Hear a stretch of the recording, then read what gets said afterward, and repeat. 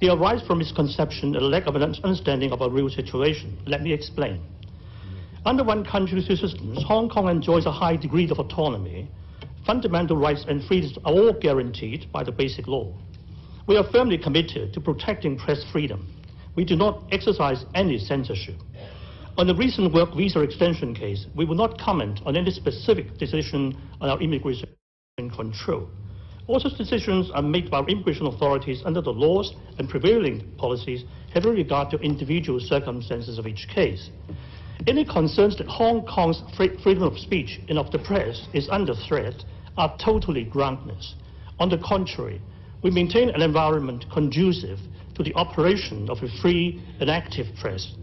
Some 80 foreign media organizations operate in Hong Kong and rigorously perform their role as a watchdog.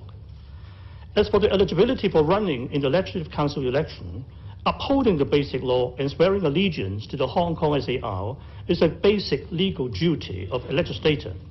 One cannot do so if one promotes Hong Kong independence or self-determination or advocates independence as an option. This runs counter to the constitutional and legal status of Hong Kong SAR. Article 1 of the Basic Law stipulates that the Hong Kong SAR is an inalienable part of the People's Republic of China. It is our duty to safeguard our country's sovereignty, security, and development interests. On speculation of authorities of other jurisdictions taking enforcement action in Hong Kong, our police have investigated and found no evidence in support of such claims. On the decision to ban an organization under the Society's Ordinance, as an appeal has been lodged, we will not comment further. But let me stress that Hong Kong people do enjoy freedom of association and expression, but like any other jurisdiction, such freedom is not absolute. The ICCPR provides restrictions may be imposed by law if it is necessary to protect national security or public safety, public order, or the rights and freedoms of others. This is mirrored in the Hong Kong Bill of Rights.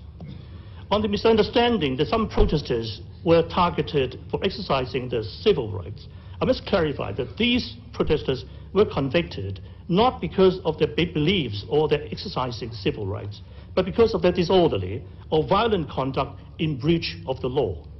They have crossed the line separating the lawful exercise of constitutional rights from unlawful activities subject to sanctions. I must say that the number of public meetings and processions in Hong Kong last year was 10 times over 1997, and the overwhelming majority of these activities were orderly and peaceful. This demonstrates that freedom of peaceful assembly is fully respected. On interpretation of the Basic Law, the Standing Committee of the National People's Congress has the ultimate authority to do so under Article 158 of the Basic Law. This is part of our constitutional order.